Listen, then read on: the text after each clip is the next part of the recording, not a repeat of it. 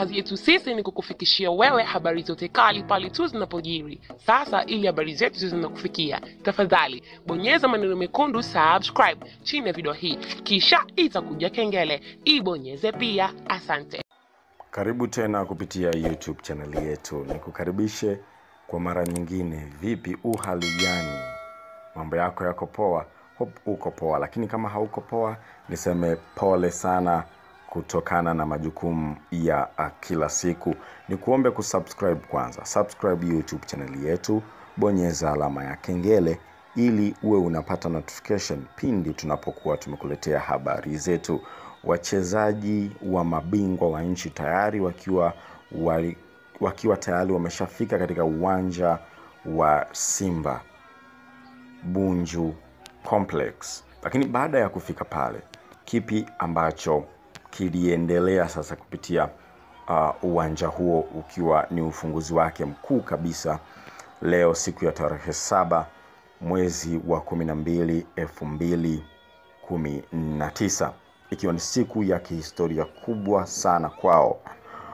Mashabiki wakiwa ni wengi sana kama ambavyo unawaona, wakiwa wamekuja kuwashangilia timu yao ya Simba Sports Club. Nimekuwekea picha hapo uweze kuziona. Lakini kabla ya kuanza shughuli ya leo, walijikabidhi kwanza kwa Mwenyezi Mungu kwa maombi.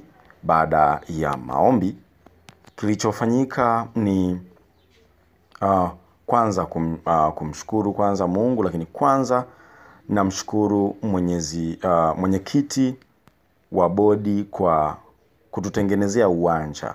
Inatia moyo sana kufanya kazi ya kujitolea. Hata sisi miaka ya nyuma tulijenga majengo kwa kujitolea, kwa kubeba matofali kichwani, na yeye sasa anaendeleza hilo, na sisi tunampongeza, tupo nyuma yake kumuunga mkono. Huyu ni mwenyekiti mstaafu Hassan Dalali. Mwenyekiti mstaafu Hassan Dalali ndiye aliyeanza kuongea na kumpa pongezi sana mwenyekiti kwa kuweza kufanya hicho kitu. Lakini pia Alhaji Abdallah Athman Saif King Kibaden pia akasema, kazi mnayofanya viongozi sasa mnaiona, tusaidiane kuifikisha timu tunapotaka, na waomba tushirikiane na wenzetu. Nina imani mwaka huu ubingwa tunachukua. Mchezaji na kocha wa zamani Abdallah Athman Alhaji huyu Saif King Kibaden pia aliweza kusema ya kwake. Lakini nahodha John, captain mwenyewe huyu John Boko, yeye akasemaje? Tunashukuru kwa viwanja hivi, vitatuongezea nguvu ya kuhakikisha tunashinda. Na washukuru viongozi pamoja na mwekezaji. Najua wamepitia vikwazo vingi, lakini wameweza kufikia hili. Ndiyo, lakini wameweza kufikia hii hatua. Na washukuru mashabiki wetu kwa kujitokeza kwenye eneo hili na viwanjani au tukisafiri mikoani. Na washukuru sana. Na waomba muendelee kuwa na upendo kwa wachezaji na viongozi. Neno la nahodha John, captain huyu Boko mwenyewe akawa amesema kitu. Lakini mjumbe wa bodi ya wakurugenzi Suleiman Kharub, yeye alisemaje? Sisi kama askari wenu tunaendelea kupambana kufikia malengo, na waomba tuendelee kushirikiana pamoja. Hatukomea hapo, lakini Medi Kagere pia kama mchezaji alisemaje? Kama mchezaji wa kigeni pia alikuwa na neno. Yeye alisema, na washukuru mashabiki wetu kwa kuja kwenye uwanja wetu mpya. Yuko proud na uwanja. Anasema, na washukuru mashabiki wetu kwa kuja kwenye uwanja wetu mpya. Asanteni wote. Medi Kagere ambaye anaongoza kwa ufungaji wa magoli mpaka sasa hivi akiwa na magoli 8. Lakini pia mjumbe wa bodi ya wakurugenzi Hussein Kita, changamoto bado zipo, na sisi kama viongozi kazi yetu ni kutatua hizo changamoto, sababu lengo letu wote ni kuhakikisha Simba inafika mbali.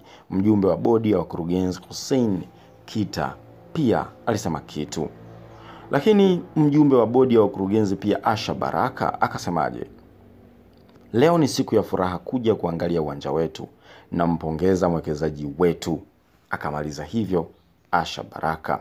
Lakini aliyekuwa mjumbe wa kamati ya utendaji Ali Suru anasema leo ni siku ya kipekee. Kwa niaba ya uongozi uliopita tunatoa shukrani kwa uongozi wa sasa. Akamaliza hivyo. Lakini pia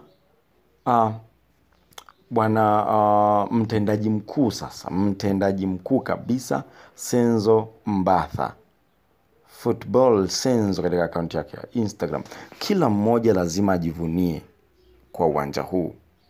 Huu ni uwanja wetu, wana Simba wote. Kila mmoja lazima ajivunie kwa uwanja huu. Huu ni uwanja wetu, wana Simba wote. Mtendaji mkuu Senzo Mbatha akamaliza kwa neno lake. Lakini pia kaimu mwenyekiti Mwina Kaduguda, yeye akasemaje? Alikuwepo pia. Anasema leo ni siku ya furaha sana kwa wana Simba. Shukrani za kipekee ziende kwa mwekezaji wetu na mwenyekiti wa bodi ya wakurugenzi. Tunataka unapotaja timu kubwa za Afrika uhitaje na Simba Sports Club. Kaimu mwenyekiti Mwina Kaduguda akanena kitu katika uzinduzi wa kihistoria kabisa leo hii.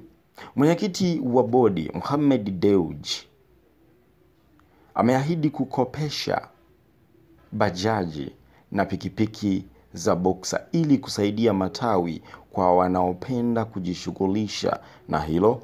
Halipo kwenye sehemu ya pesa ambazo anatoa. Kaimu mwenyekiti Mwina Kaduguda akaendelea kuzungumza. Kumbe kuna bajaji zingine ambazo zinakuja ili kuendelea kutoa motisha, lakini haziko katika budget ambayo iko katika Simba Direct. Na hizo picha ambazo unaziona ndo mali halisi pia ya Simba, kama unamuona le boss mwenyewe hapo. Msemaji mkuu kabisa Sunday Manala.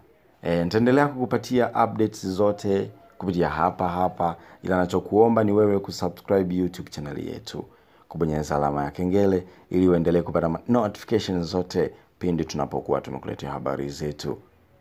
Hapo ni Bunju Complex. Sasa mambo yamekuiva tayari, ni shangwe na ni siku ya kihistoria sana, ni siku ya kuisevu tarehe 7 ya mwezi wa 12 mwaka 2019. Karibu sana na asante pia.